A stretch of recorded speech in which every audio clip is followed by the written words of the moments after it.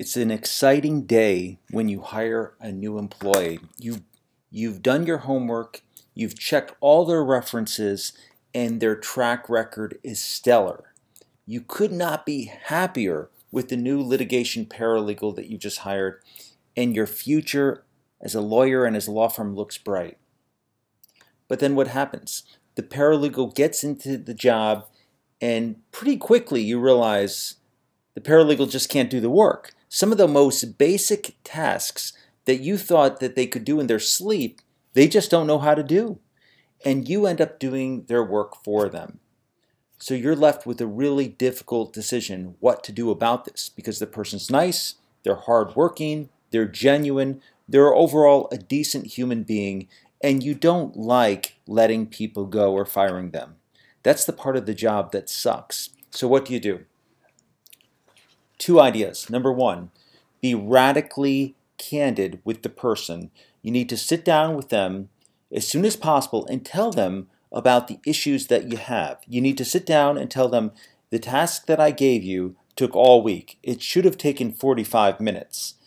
And it's a very simple task, and I had to basically redo all of your work for you. When we hired you, we thought that you had the ability to do this type of task in your sleep. And so I have concerns about your ability to function here. That's the type of conversation that you need to have. Be open and honest and radically candid with your employee, because you owe them that.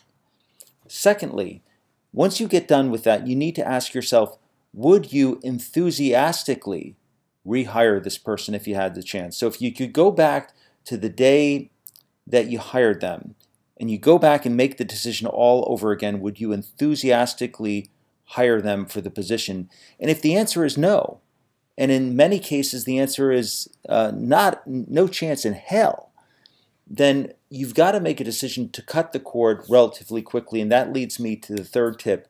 Is the biggest mistake that I've made as a business owner is I've kept people in a position for way too long when I knew that it was just not going to work out, that they weren't suited for the position, either due to dishonesty or lack of skills and ability.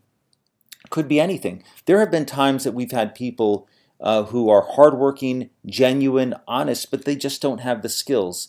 Hanging on to somebody for too long is the biggest mistake that I've made as a business owner. When you know things are not going to work out, you have to let the people know and be kind and compassionate when you let them go. Let them know that you appreciate their hard work.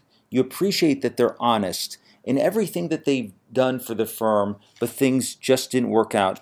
Do not make this a debate, because you will never win that debate. So those are the three tips that I have. Number one, be radically candid with employees about any their deficiencies in their work. Number two, ask yourself, would you enthusiastically rehire this person if you had the chance to do it again? And number three, instead of letting things drag on too long, make the decision early on when you know it's not going to work out to let the person go, and do it in a way that is kind and compassionate. Those are the three tips for evaluating employees and whether or not to let them go. That's it for today. If you liked this video, please subscribe to our YouTube channel. We give tips every single day about marketing and managing a law firm. And if you like this video, please share it with a lawyer or some friends who you think might get value from it. I'll see you tomorrow.